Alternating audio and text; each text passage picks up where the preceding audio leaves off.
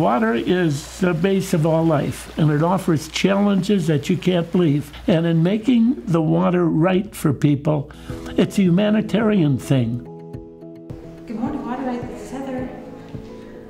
I had a one-bedroom home that had a coal-burning furnace and a garage. And I started building water softeners in my garage.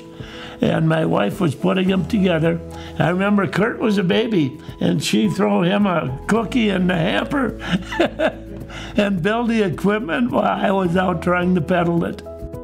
The first biggest expenditure I ever made is I bought a 310 Cessna. I made the whole circuit through 5 distributors in 1 week, which would have taken me 3 weeks to do without the airplane. Whiskey Romeo, WR means water right.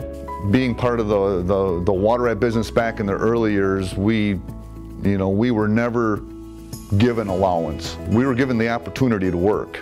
We saw the passion in my father, and that was kind of instilled on us, and we kind of took the torch, if you will, and carried that passion along. Yeah, that's a nice job. You're going to see the service, a breadth of equipment that is unparalleled by our competition. But more importantly, I think it's just the family feel. It is.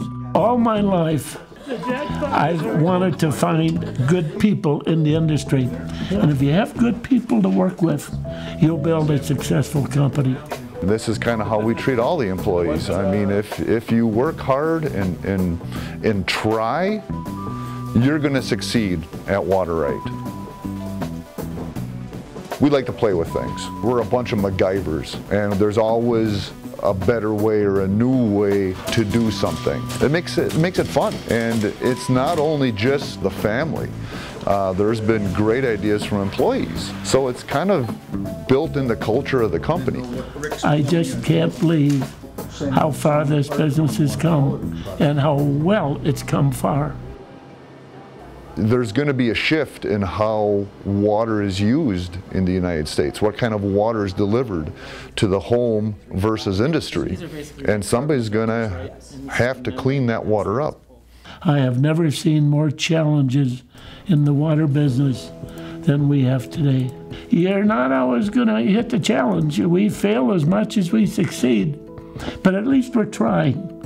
And once you met a challenge, that really lights a fire. It's just begun.